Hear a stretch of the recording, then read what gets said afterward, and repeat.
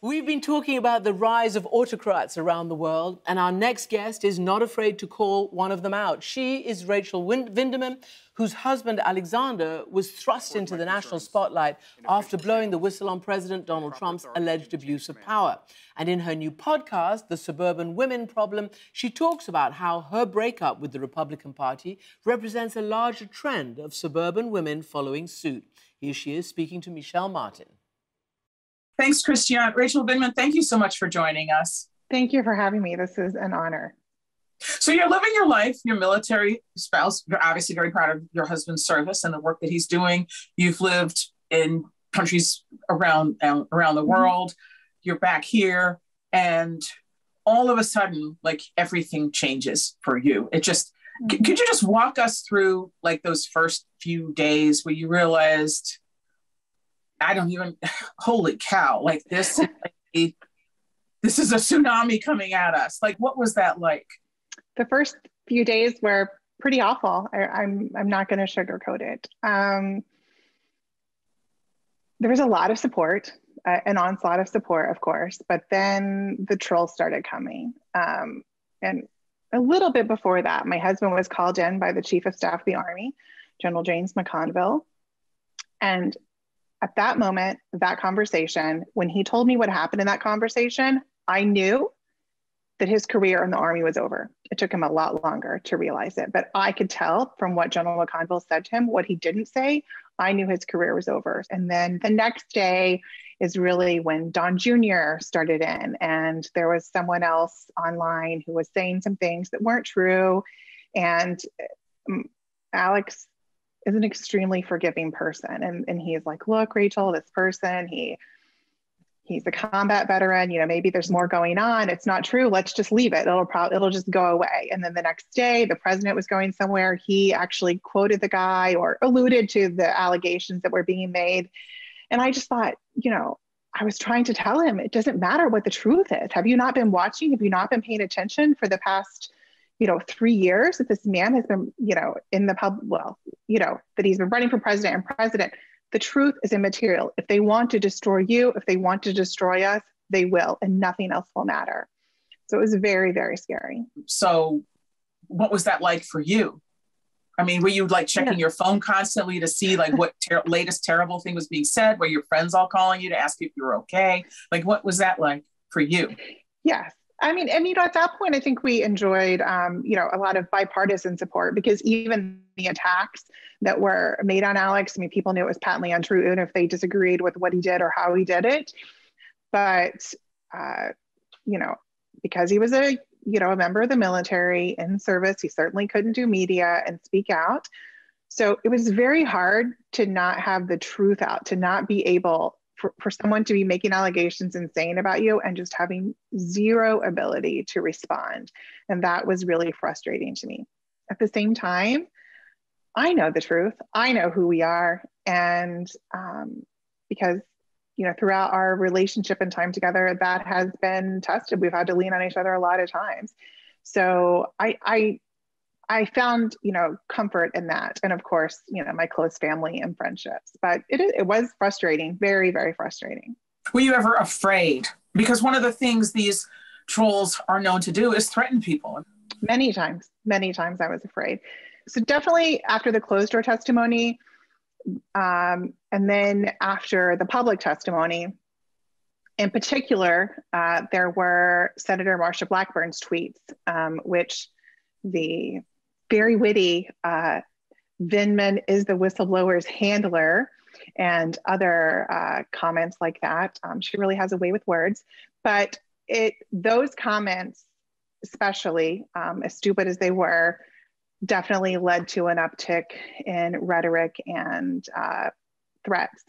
We did get some letters to our house, and we definitely, our local community, the Army made sure that we, have protection, but I was very, very scared for my husband's safety. When he would go to work, I was afraid for him at work and his work environment, because they knew everywhere he was going and what he would do. I didn't even know the extent of it, which is probably best until later, of all the ways that they were making his life very miserable. And, but fortunately, I guess they left us out of it at home. So now you've made the decision to actually keep speaking out. Mm-hmm. Talk about that. You've become a columnist for USA Today. You have a podcast, which we're going to talk about in a minute, where you kind of grapple with some of these issues. You know, some people would just kind of like, I'm done with this. When that chapter is closed, you're like, please close the door again. I never want to talk about politics again, and I'll just disappear. That was not your choice. Tell me more about that. Like, why? Because this moment, this fight that we have is ongoing, and I have a platform, and I think it's my duty to use my platform to speak out.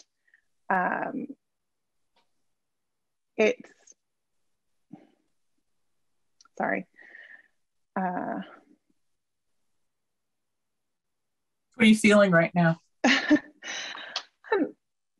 You know, it's difficult.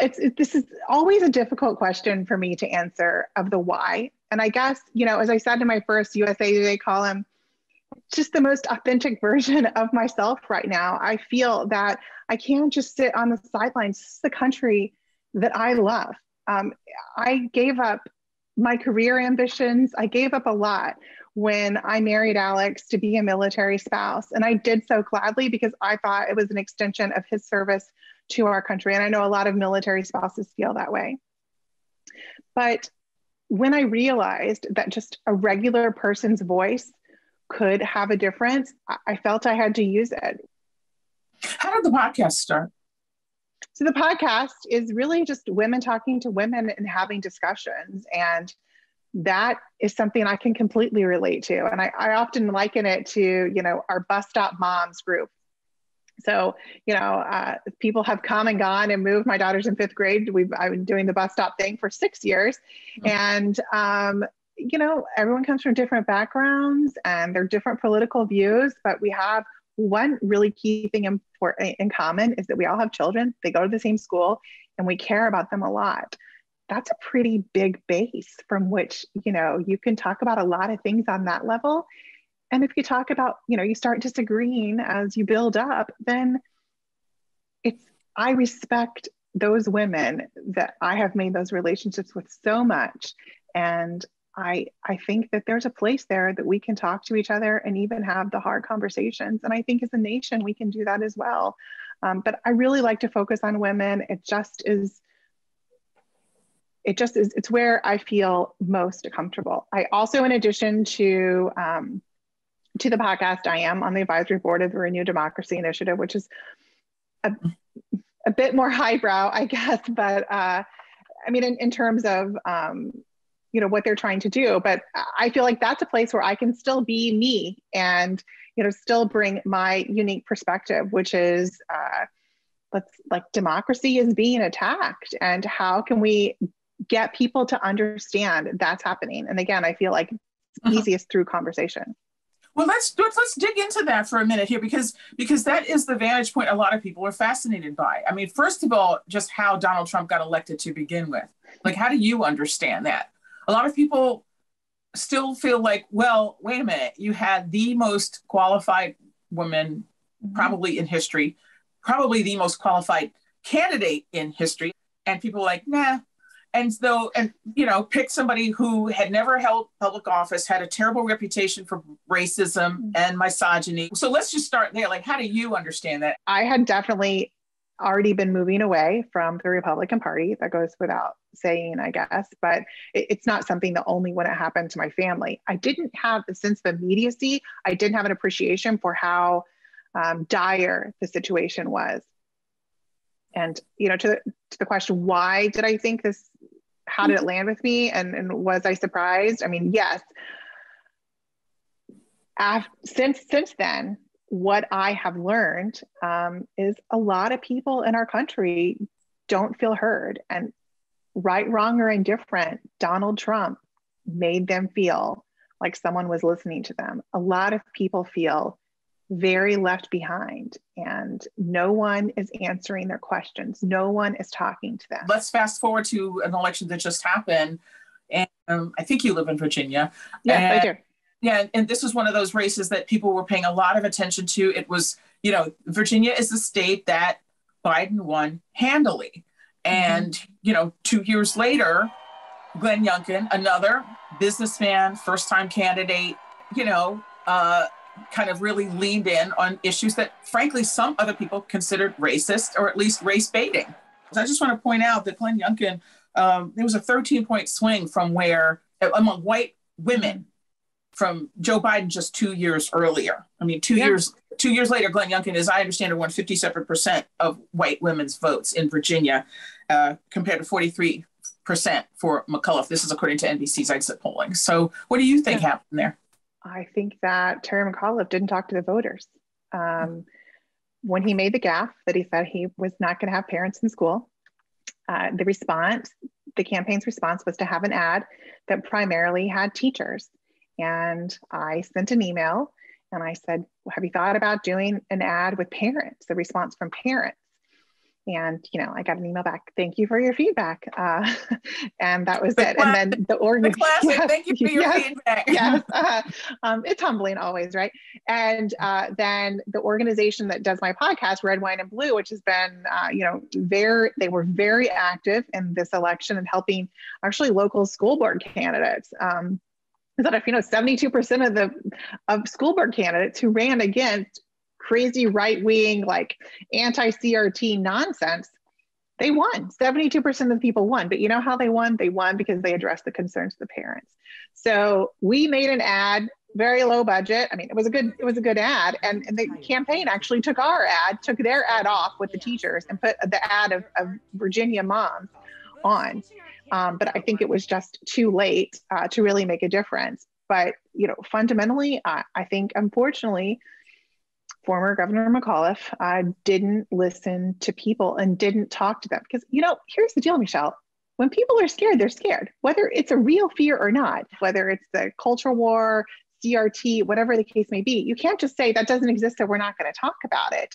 You have to, meet people where they are. You have to talk to people, whether it's individuals talking to people, politicians also have to talk to people and understand what they want. You have been very open about the fact that you have left the Republican Party. Mm-hmm. You said that was kind of a long time coming. And after what happened to you and your husband and your family, it really wasn't much of a choice. But at the end of the day, are you more disappointed with the Republicans or the Democrats at this point? Because you've had some words about the Democrats too. That's a tough question. I'm disappointed in people who don't see the urgency to protect democracy. So the Renew Democracy Initiative just published a letter signed by, I think it's 50 dissidents from 30 countries around the world who are looking at the United States, screaming, shouting, jumping up and down, saying, there's a shark behind you, get out of the water. And people are still floating around, playing around and splashing around. And people are trying to warn us. They're on the shore. They've been there. They understand. And we're still going along like nothing is happening and everything is okay. And I guess in some ways, I may be on the shore also because I feel that what happened to my family, although it's probably not going to happen, I mean, that's a very specific instance, but I think norms are being eroded. People are being attacked and you're not listening. You're just going on with life because, hey, the economy is okay and it's probably going to be all right. And, this or maybe I have what I want, so I don't care. Yeah, exactly. I mean, I want to read from one of the things she wrote in one of your columns. She said, as is the case with many, I identify as a one-issue voter at this time. When I look at a ballot, the only thing I see is a choice between democracy and a slide toward authoritarianism. Those are very strong words. I mean, unfortunately, we've been hearing them so much over the last few years that perhaps it doesn't strike people as alarmingly as it might have 5 years ago or even 10 years ago. Yeah. But what